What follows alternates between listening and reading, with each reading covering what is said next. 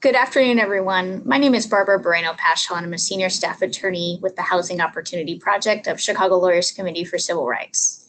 My name is Mary Jo Noriega. I'm the Fair Housing Testing Coordinator. And we are here today to present the webinar, Fair Housing Laws for Chicago Housing Providers. We would like to thank the Chicago Commission on Human Relations and ILEO, Illinois Legal Aid Online, for supporting this event. We'll start by providing an overview of Chicago Lawyers Committee, and then we will provide an overview of the fair housing laws as they relate to housing providers in the Chicagoland region. Then we'll briefly discuss legal developments that have occurred recently and answer questions. You may submit questions through the questions field, and we will answer those questions at the end of the presentation. So please you can submit your questions at any time, but we will answer them at the end of the presentation. First, we'll start with an overview of Chicago Lawyers Committee. The Chicago Lawyers Committee has the following mission statement. We are civil rights lawyers and advocates working to secure racial equity and economic opportunity for all. We provide pro bono legal representation through partnerships with the private bar and collaborate with grassroots organizations and other advocacy groups to implement community-based solutions that advance civil rights. You can find more information about our organization at www.clccrul.org. We also have Facebook and Twitter. Now we'll start with an overview of the fair housing laws. The importance of fair housing. Fair housing increases housing opportunities for all. Housing plays a large role in defining a person's quality of life. Where you live affects your access to community services such as transportation, employment, schools, retail, where you shop. The laws that the Fair Housing Act fall under are first the Federal Fair Housing Act. That covers most of the housing in the United States. The agency that oversees it is the U.S. Department of Housing and Urban Development, HUD. The Illinois Human Rights Act covers most housing in Illinois. Agencies are the Illinois Department of Human Rights and the Illinois Human Rights Commission. The Chicago Fair Housing Ordinance covers nearly all housing, and that is the City of Chicago Commission on Human Relations. Cook County Human Rights Ordinance covers most housing in the Cook County area, and that is the agency is Cook County Commission on Human Rights. So the overview of protected classes that fall under these laws are the Fair Housing Act of 1968. It bans housing discrimination on the basis of race, color, religion, sex, familial status, national origin, or disability. The Illinois Human Rights Act identifies additional protected classes including sexual orientation, gender identity, age, 40 and above, marital status, order of protection status, ancestry, military status, or unfavorable military discharge. The local fair housing laws, the human rights ordinances, many counties and municipalities have also identified additional protected classes, so it's best to check on those local ordinances in the community that you live in. So when we think of a fair housing violation, it has to have two parts. The person has to be part of a protected class, and a prohibited act regarding housing has to be committed. And then it would be called a fair housing violation. So some of the prohibited acts, refusing to sell or rent a dwelling after the making of a bona fide offer. If you refuse to sell or rent and you do, that refusal is because of the fact of their race, the fact they have children, or any of these protected classes, then it would be considered a violation of the act. Refusing to negotiate for the sale or rental of a dwelling. Discriminating in terms, conditions, or privileges in the sale or rental of a dwelling. Discriminating in the services of facilities in connection with the sale or rental of a dwelling. And the Act also covers discriminating in lending or appraising.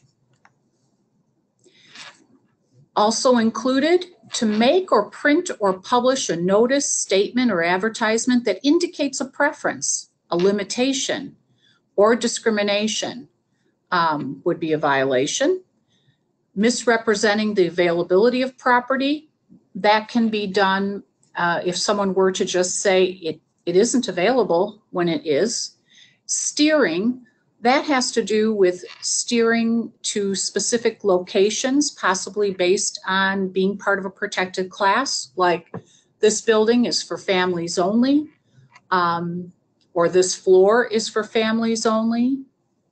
Refusing to allow reasonable accommodations for persons with disabilities.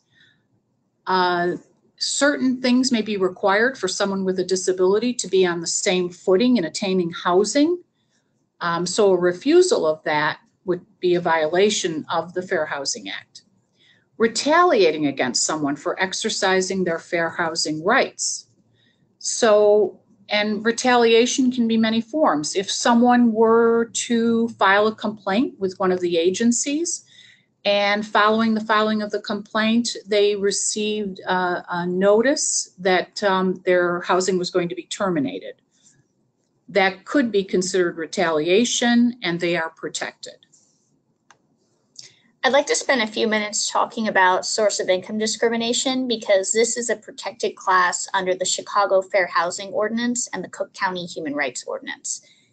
The definition of source of income is any lawful manner by which a person supports himself or herself and his or her dependents through the use of the following. And this is a list that may not be exhaustive, but here are some examples.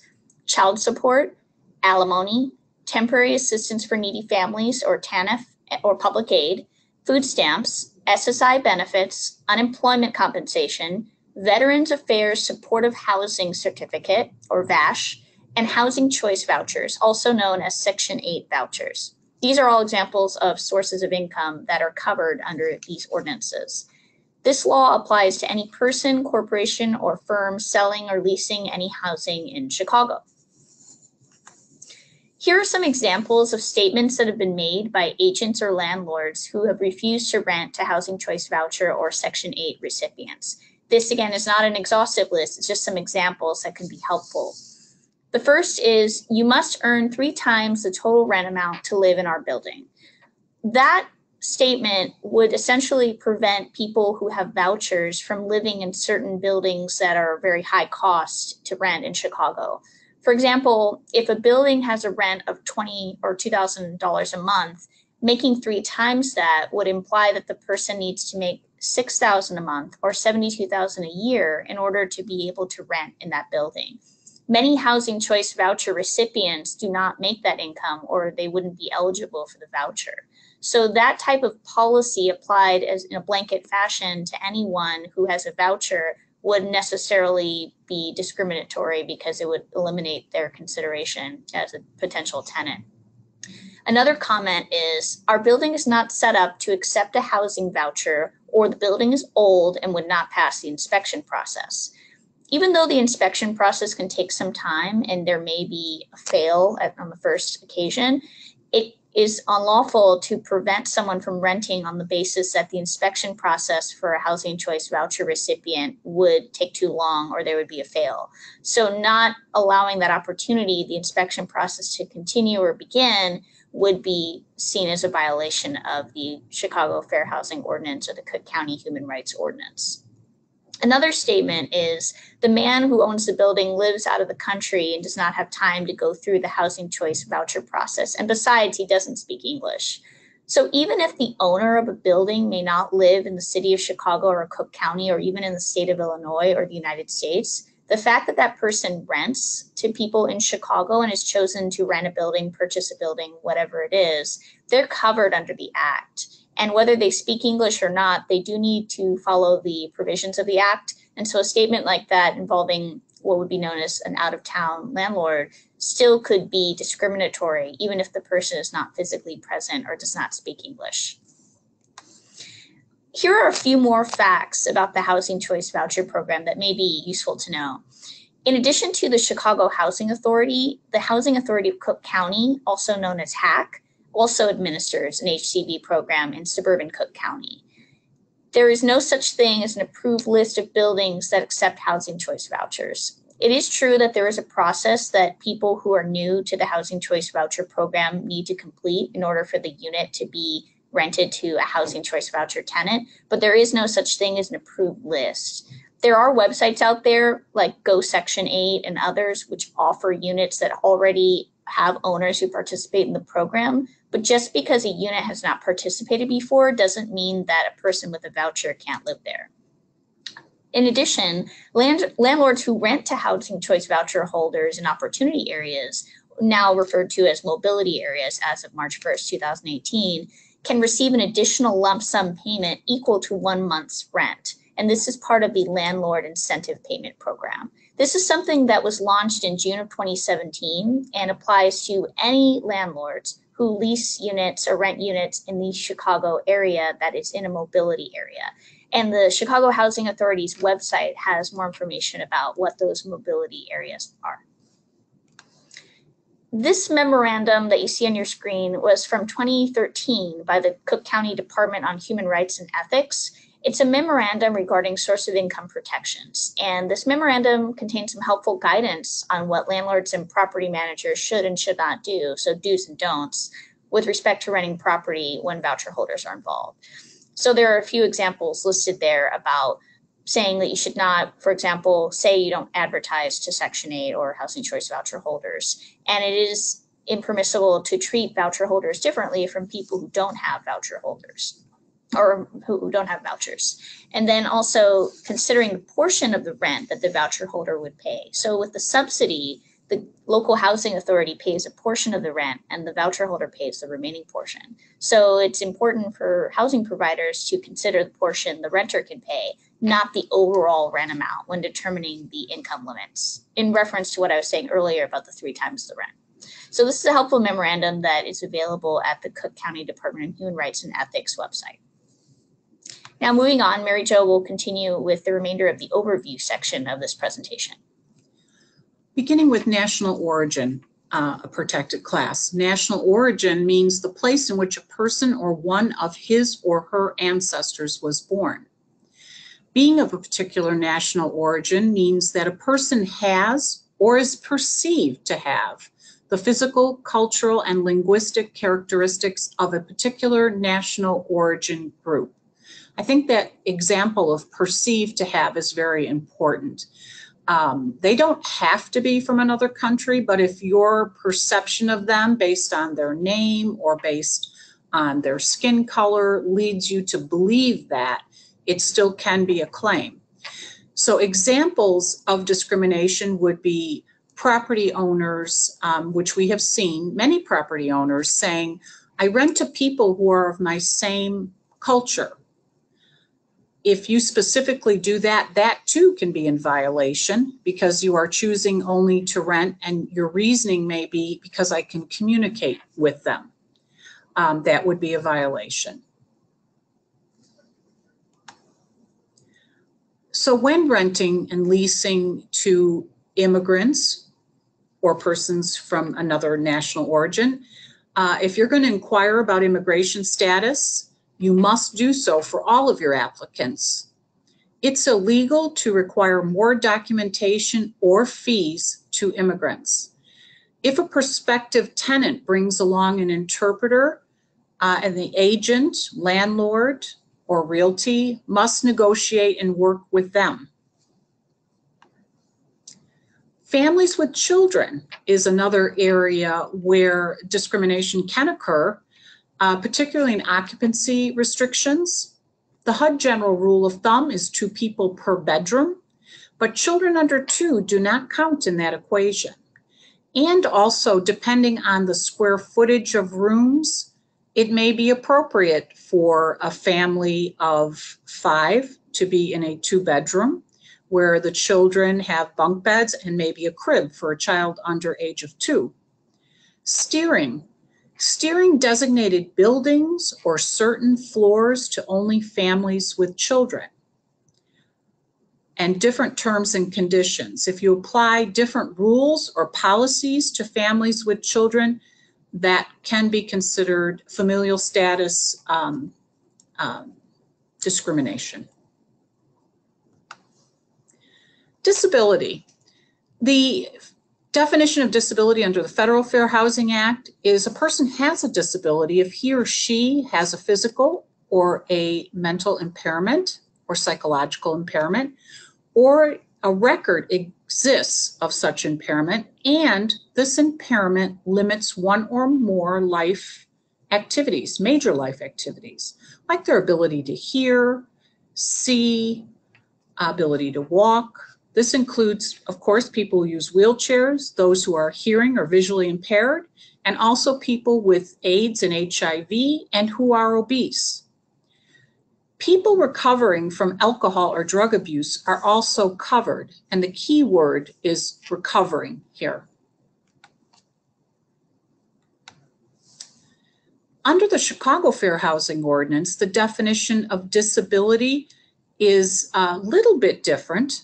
Disability means a determinable physical or mental characteristic which may result from disease, injury, congenital condition of birth, or functional disorder, including but not limited to a determinable physical characteristic which necessitates a person's use of a guide, hearing, or support dog, or the history of such a characteristic, or the perception of such a characteristic by the person who's going to be rented to them.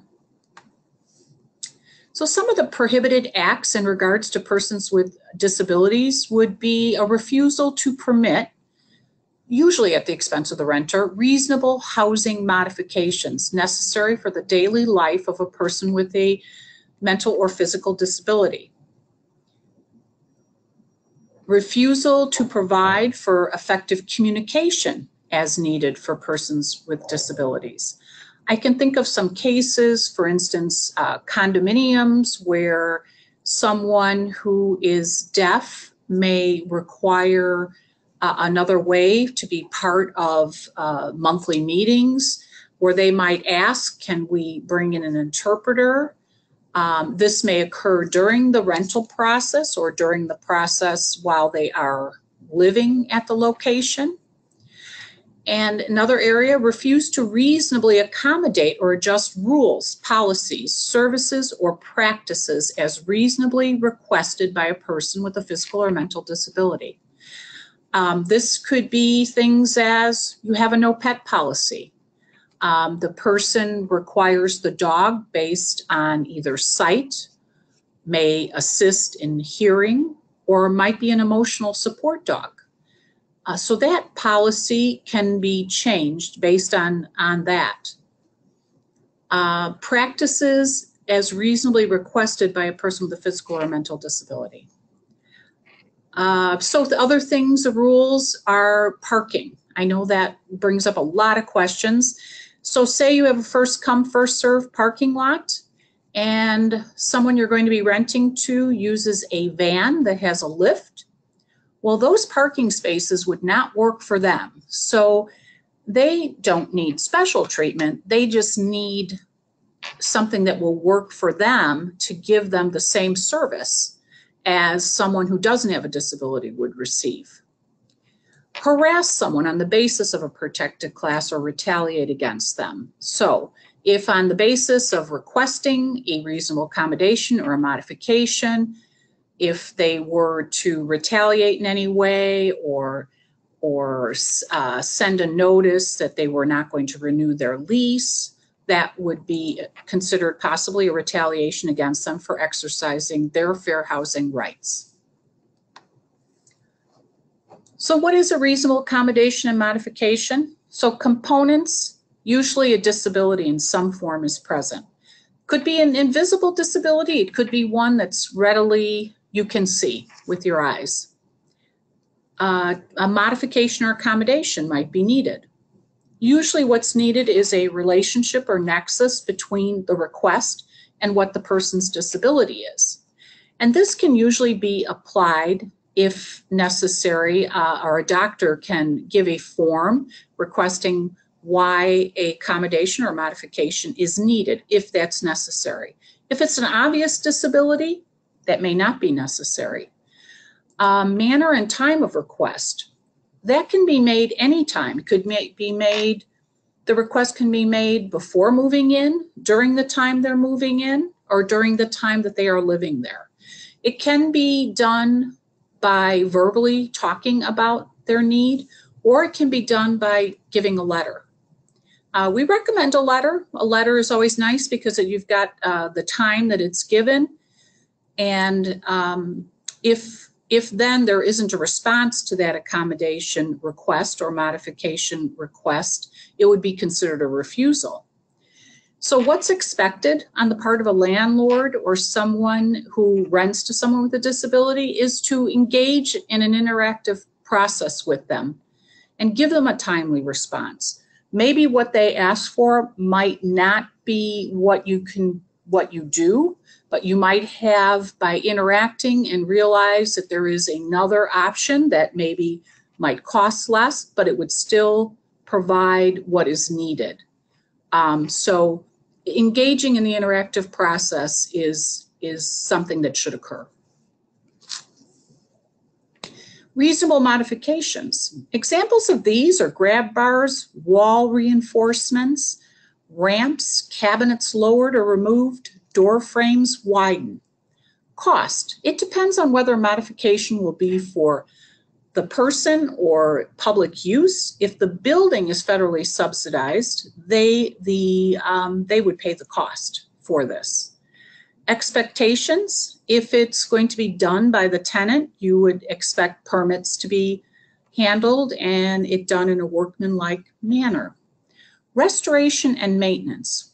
Two things there. If you do widening of doors, if you do things that really could be considered an improvement, maybe the doorway was very narrow, certainly would not go back and change that. Maintenance. In the exterior, it can be expected that it would be maintained by whoever is generally maintaining the exterior of the building. So if a ramp was put in, they of course would be responsible for snow removal and those type of things. Additional fair housing protections for people with disabilities living in public or subsidized housing. Public or subsidized housing is covered by the FHA and Section 504 of the Rehabilitation Act. In buildings that receive federal monies, the owner landlord is required to pay for reasonable modifications. Landlords receiving federal assistance, where the actual housing is receiving federal assistance, public housing and private owners are required to pay for reasonable modifications to the common areas and individual units of tenants with disabilities. The Illinois Safe Homes Act. This is an act that came about for survivors of domestic violence, dating violence, stalking, and sexual violence who live in private housing or participate in the Section 8 voucher program.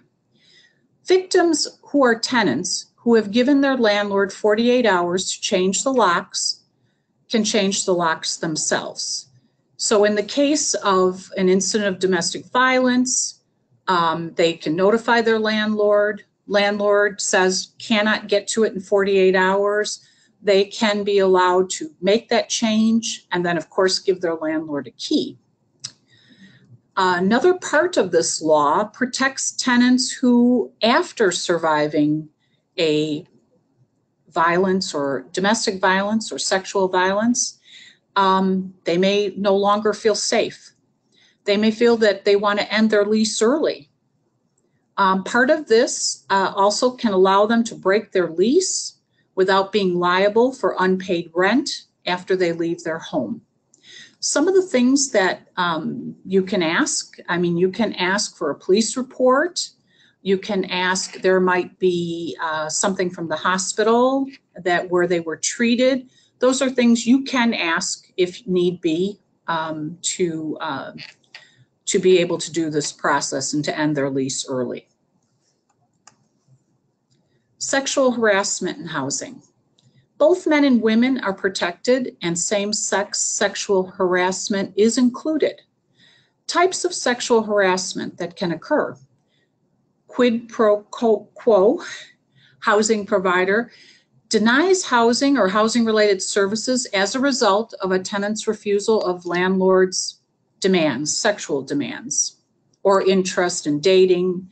Hostile environment. If the housing provider engages in a sexual harassing behavior that is severe and pervasive enough to alter the conditions of the housing environment and result in an intimidating and abusive or hostile environment.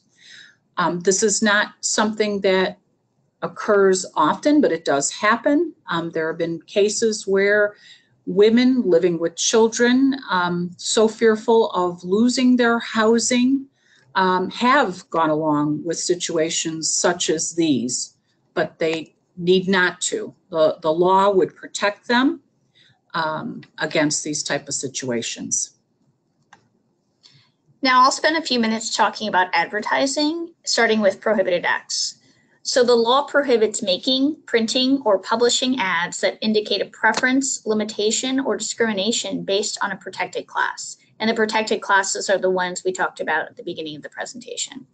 This law applies to the following: persons or entities placing ads, such as landlords, home sellers, realtors, lenders, agents, etc., advertising agencies preparing the ads, and newspapers and other media, including directories and multiple listing services, MLS. However, under the Chicago Fair Housing Ordinance, such publishers are not covered under the Act. And essentially, it is illegal to make, print, or publish ads indicating preference, limitation, or discrimination based on a protected class. Here are some things to keep in mind when thinking about advertising. Thinking about the content, it's important to focus on the property rather than the potential occupant. In terms of using words and phrases, it's better to avoid words, symbols, and adjectives that suggest any type of preference. Some examples include private, exclusive, and restricted. Human models, if you're going to use a human model in an advertisement, it's better to use ones of people of different backgrounds rather than one group of individuals. Some more things to keep in mind. Including the fair housing logo or statement is a nice practice because it informs people who are looking at the advertisement that that is something that is considered. And here's some language that can be included in such a statement.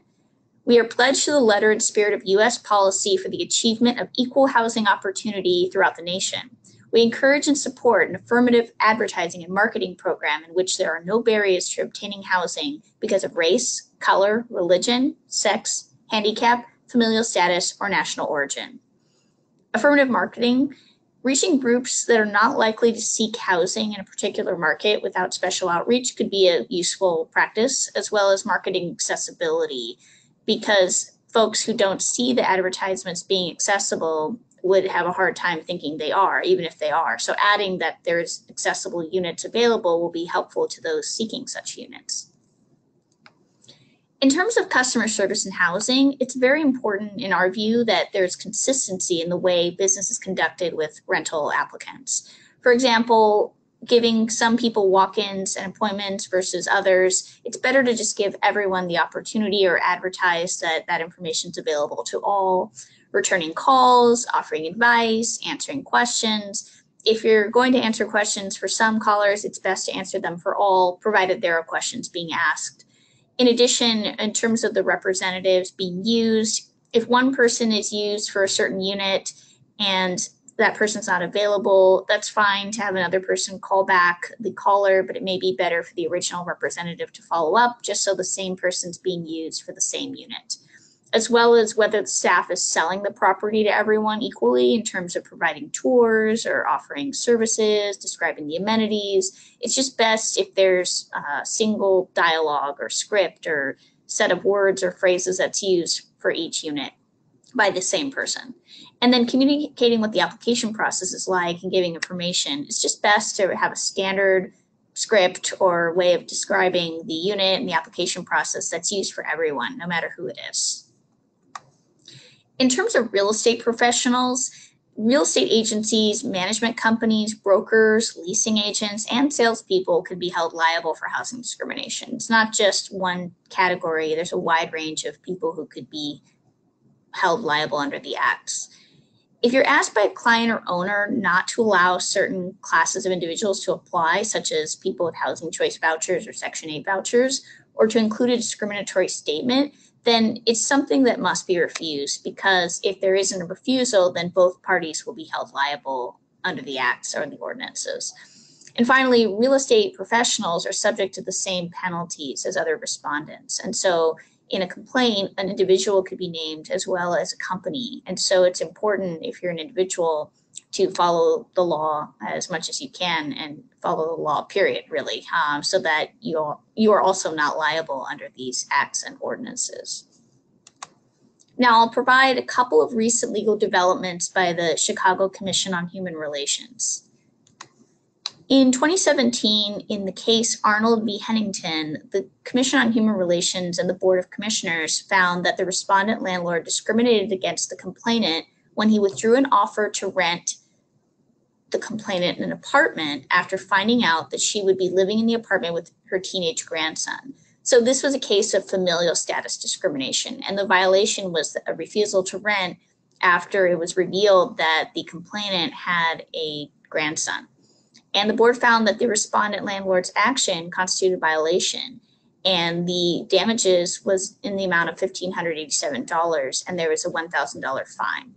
However, under the Chicago Fair Housing Ordinance, prevailing parties can seek attorney's fees. And so a few months later, in November of 2017, the board awarded attorney's fees in the amount of $3,200. So it's just something to keep in mind, in addition to the violations such as recovery of costs and fees and fines, there's also attorney's fees that can be awarded.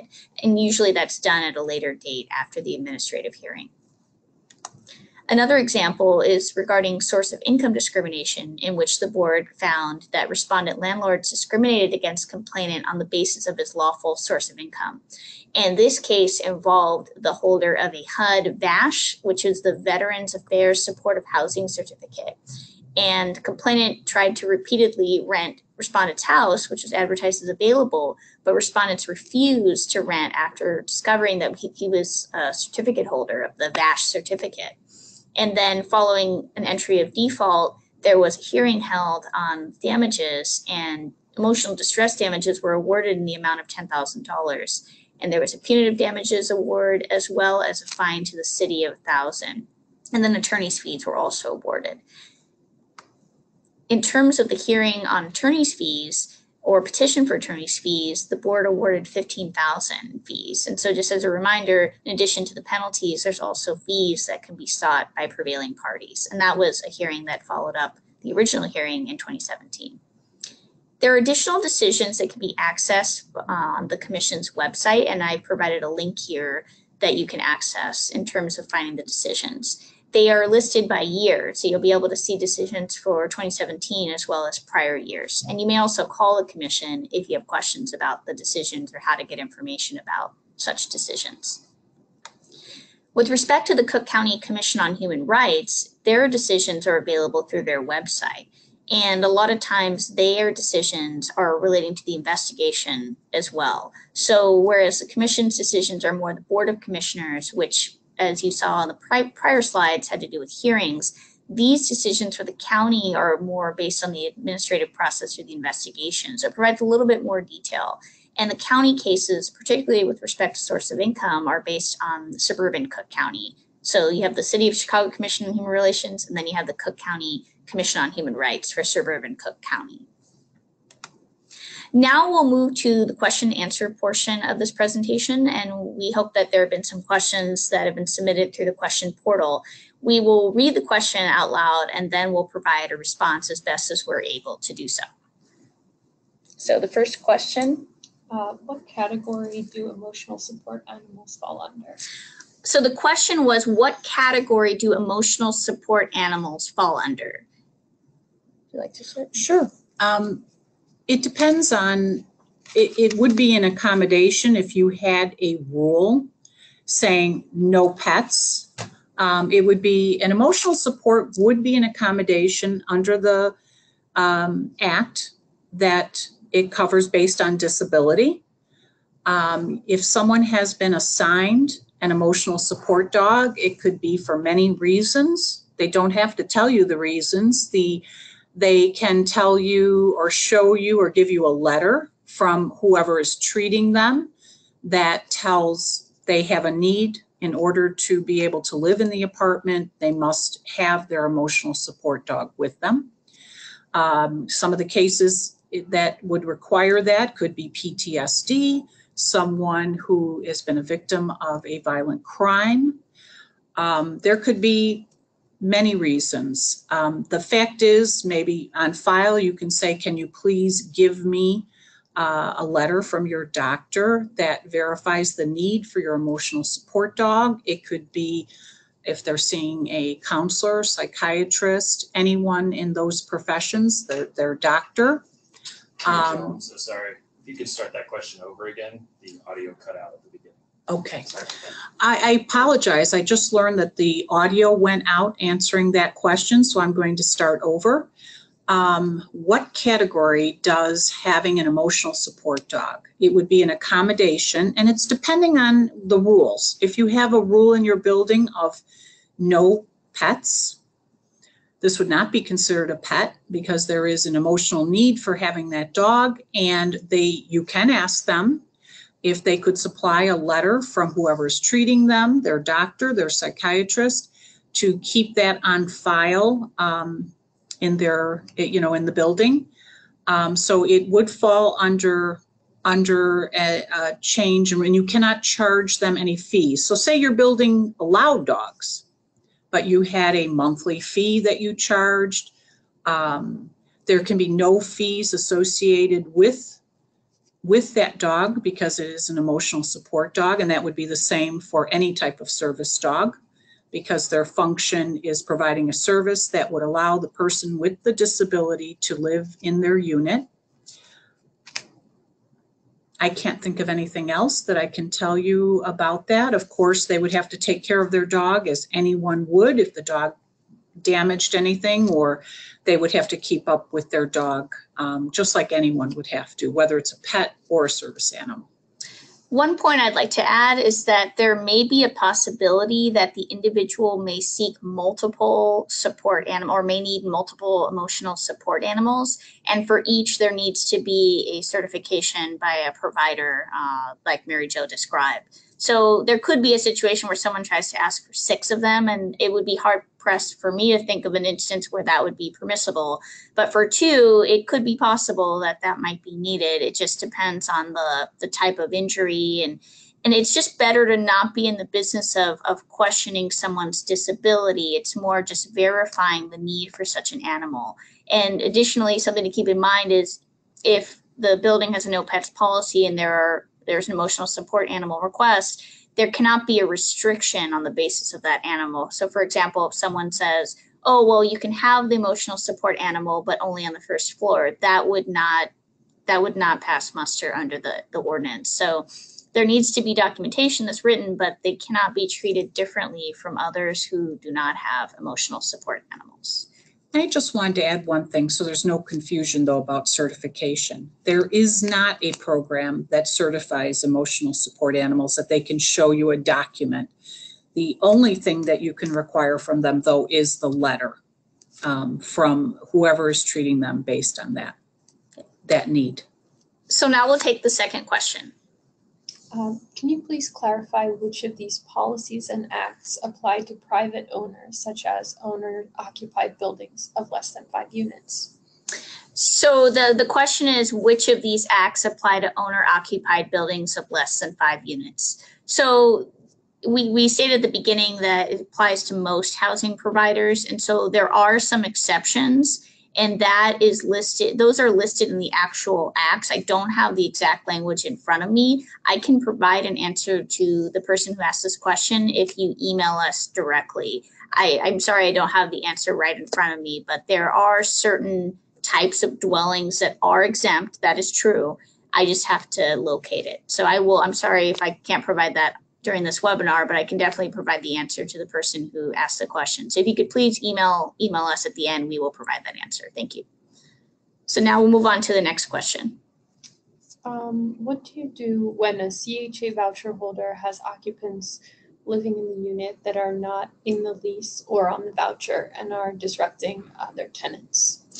So a question is what to do if someone is a voucher tenant and they have people living in or living in the unit who are not on the lease and who are, I think the phrasing was, being disruptive or otherwise being engaged. So my answer to that is, of course, under landlord-tenant law, which this isn't a presentation about landlord-tenant law, it's about fair housing, but this is a related question.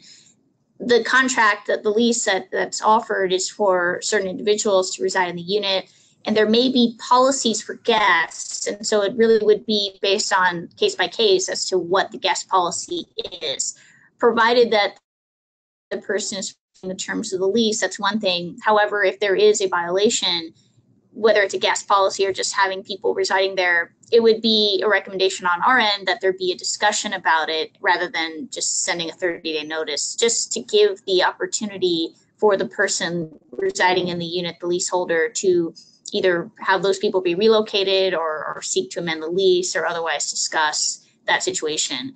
Sometimes there's concerns whether if there's a 30-day notice issued to a tenant without some type of process, that there could be concerns that it was because of the voucher status, even if it wasn't. It just would be best to engage in some type of interactive dialogue where there's a question about the people living there and there might be an explanation, and hopefully there can be a resolution outside of a 30-day notice. Now we'll move on to the next question. Are there any laws protecting landlords, and do you think that the landlords are at the mercy of the renter and the law? I'll take a stab. Do you want to repeat the question? Yes. I'm sorry. Could you repeat it one You don't time? have to repeat. We can hear it. Okay. Oh, okay, great. All right. I hope everyone heard the question, but Mary Jo will answer it. Well, first of all, when you have a lease, that protects kind of both sides, what is expected on the part of both. And the landlord tenant law, it does lay out what are responsibilities of the landlord, what are responsibilities of the tenant. The tenant must abide by your lease. Otherwise, you can take action, either ask to cure the situation or to, and if they can't, then you can proceed to terminate a tenant. I think the power is really more with the landlord than rather the tenant. But yes, I know that there are situations that do occur. The important thing is that you follow the law. If you are going to terminate someone, follow the law as far as documenting what occurred, showing how you worked with the tenant. Anything you'd like to add to that, Barbara? No, I think the issue here is that what we've provided today is an overview of facts that relate to these fair housing laws. But at the same time, like I said, this isn't a landlord-tenant law presentation, but there are extensive ordinances and requirements under each jurisdiction for landlord-tenant law, which provides for the protection of landlords in the event of a contract violation, which would result in the eviction process. But that isn't something that we're covering today. So we'll hear the next question. If a person's tenancy is reinstated as a reasonable accommodation for alcohol recovery, and management observes this tenant under the influence or drinking, can the landlord lawfully move forward with eviction without offering additional time for recovery? You want to start with that one, then I'll. Well, the law protecting someone if they have alcohol or drug addiction is just that, if they are in recovery. So say, for instance, in the decision-making process, when you're making a decision of whether you're going to rent to someone, if you see that they have been, somehow it shows that they have been just left treatment, to make a decision not to rent to them based on the fact that they had treatment, but they are no longer using drugs or no longer drinking, you cannot refuse them. You're saying that during their tenancy, you see that they are drinking or you feel they are using drugs, I would say document that. I'm not quite sure how to answer that. If that situation is changing, I guess you would see, are they violating any laws? Are they violating any part of their lease?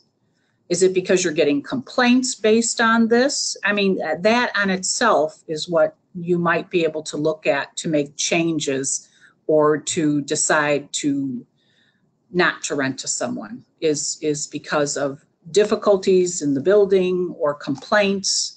I think it would have to do more with that. What are the actions rather than I think they may be? What are the actual actions that are occurring that is causing an issue with the tenant? Yes, I would agree with that because I don't think any housing provider wants to be in the business of determining whether someone is recovering or not from an addiction to a substance or is disabled, right? And so what the landlord can do, what the power that the landlord has is the contract, right? The lease and the terms in the lease and provisions in the ordinances that apply to the dwelling. So public intoxication, the other violations of that sort can be documented, and that is defense in an eviction action because that individual violated the terms of the lease or was violating ordinances that in most standard leases, as far as I understand, if you violate laws, you can be evicted. And so that's something to keep in mind. It's better not to be in the business of determining whether someone's truly recovered or is a lapsed recovery, or that's just going down a road that might be problematic. We'll read the next question.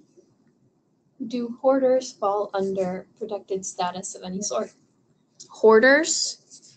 So when I hear that, I am not aware, so I'm not a doctor, so I'm not aware whether a person who is a hoarder has a disability.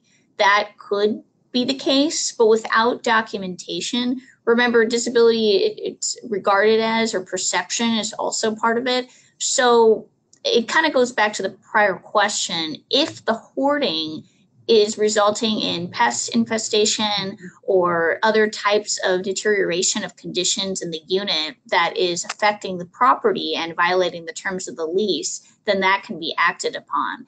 If someone just likes to stack paper and things, it's that person's prerogative, unless there's damage to the property or other violations of the landlord-tenant ordinance or the terms of the lease. It's just hard, again, to be in the business of determining whether that person has an issue or not, or knowing whether to act. But if there is an action being taken by the individual that's causing destruction or deterioration or maintenance issues, or is affecting other tenants' enjoyment of the property, or otherwise violating the terms of the lease, and that can be acted upon. And the only thing I would add to that is to allow time for it to be cured. Hoarding is a serious issue. I think it is very difficult to overcome that. I think to be straightforward and also it depends on a person's perception to what some people may consider hoarding. It may not be the same for the next person. There may be someone who hoards, but they hoard very neatly and in boxes or however. But definitely, if it is something that's more extreme, to at least allow them the time to either cure the situation, explain what the issues are that the hoarding is causing, and then maybe go from there to see that they at least have an opportunity to correct it or to make changes. So read the next question. That was our last content question. And we have a question about the slides. Okay, so we still have a couple more minutes. So if anyone has another question you'd like to type in, please feel free to do so in the question section of the webinar. In terms of the slides, we will be having the opportunity to make those available through ILEO, Illinois Legal Aid Online's website, as well as a recording of this presentation. So if you were not able to take all the notes you'd like to, or if you'd like to look back and review our answers to some of the questions or some of the categories, you can refer back to ILEO, and there will be a link to this presentation that you can view on a later date. And so if there are no other questions, there might be one other questions that we'll review. Yes. If I have a property for rent that would require extensive repairs and monetary costs that would not be done for a market rate tenant, is the landlord required to do these repairs to allow CHA voucher holder to lease and pass inspection? Right, so thank you for this question about making repairs in order to pass inspection. So the law provides that it's just something that is a reality in the law. If a person with a voucher seeks to apply for a unit and that person is denied because they are a voucher holder, that is a violation of the local ordinances, even if it costs money to make repairs to pass inspection. Of course, if there are substantial repairs that would need to be made and the building is in a state or condition that it would cost tens of thousands of dollars, something really high and that the landlord can't afford, that is something that would be taken into consideration. However, absent documentation of that, for example, going through the inspection and identifying the costs and having real proof of that being a high burden or expense, that would be a violation to simply deny the opportunity for a person with a voucher or other source of income to rent the unit. So in other words, there would need to be the process where the individual applies and then there's an inspection, and if the inspection reveals substantial repairs, that would be a different situation. But the process, in our view, still needs to occur in order to identify what those expenses are. And it actually might be helpful because you can find out what is wrong, and who knows, if the property is sold, there will need to be an inspection anyway, so it could be useful. It's just not going through it in the first place. That would be presumably a violation of the local ordinances. Are there any other questions? Can I verify or ask CHA Section 8 about the CHA Section 8 voucher amount before viewing the property? Right, so we've gotten this question before about verifying the amount. So my understanding of the process, and I don't work for CHA, I'm not a CHA representative, I'm an advocate on these issues, is that when an individual approaches a landlord about a unit and has a voucher, declares that he or she has a voucher, the steps are as follows. An RTA packet is completed, a request for tenancy approval is completed by the owner or the landlord. That goes to CHA, and then an inspection is completed to verify that the unit is available. Following that is the rent determination, which is done between the landlord and CHA. That is my understanding of the process, and I would recommend that you contact CHA, the Housing Authority, or go on their website. They have a lot of resources and a very extensive frequently asked questions section that I believe that would be covered under that section. But I can't answer it because I don't work for CHA. Are there any other questions? When using income as a determining factor in screening, and using a 3 times the rent income rule for market rate tenants, how do I apply that to a CHA voucher holder? Right, so what I was saying before is that rule cannot be applied to voucher holders, because if it were for rent that is in excess of certain amounts, that would make it virtually impossible for voucher holders to rent the unit. So instead, what a lot of landlords do is only apply the portion that the voucher holder is required to pay. Now, in respect to the previous question, which asked if you can find that out, when applying the policy, that may then be an appropriate opportunity to ask the individual what portion they expect to pay, because they most likely will know, although it's not certain. Again, I don't work for CHA, so I can't provide a precise answer. But in order to apply that policy, it cannot be the rate of the market rate of the unit, or else it would prohibit voucher holders from being able to apply for the unit.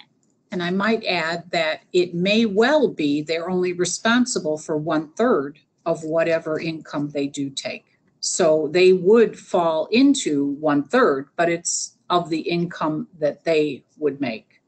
And then the voucher would make up the difference. So just as an example, if a unit costs $1,000 and the tenant's portion is $300, they would only have to make $900 a month to qualify, not $3,000 a month. Any other questions? Does Chicago Lawyers Committee take cases for tenants and landlords? The Chicago Lawyers Committee for Civil Rights, we investigate cases involving discrimination. At this time, we are taking certain criteria for cases. And so if you'd like to follow up, if you have an issue, we can help provide a proper referral, but we cannot comment on the types of cases we take at the moment. I will say, typically, we have represented in the past, we've represented tenants and home buyers and prospective tenants and prospective home buyers. At the same time, depending on the situation, it may be more broad than that. So if you have a question, please contact us separately. Any other questions? No.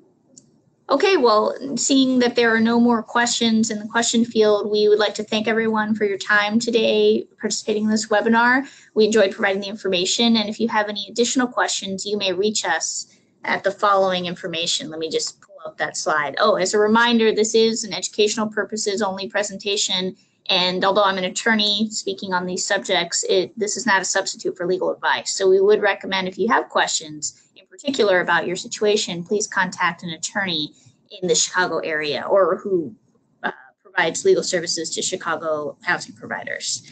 And here is our email address. We have an info@clccrul.org address. If you have any questions, please send them to that address and we'll be happy to answer them.